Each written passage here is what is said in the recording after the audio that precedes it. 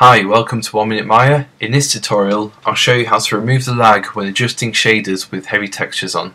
If I select this object here, and as you notice, if I try and adjust the reflectivity of the shader, it lags a lot, and it's very hard to get to the position I want it to go in. The reason this is happening is because of the shader's thumbnail updating. And you'll find if you enter the hypershade, it'll take a long time to load up before you can actually select the shader, but in my case they're already loaded up as I was working on this scene earlier. So to remove this lag, there's a simple script that you can put in.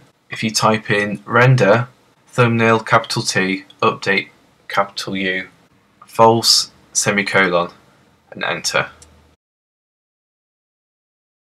By doing this, you'll find that there's no more lag on the controls at all, but the thumbnail does not update. If you want it to update again, type in the same command, but instead of putting false, put true in, and then press enter, and this will turn it back on.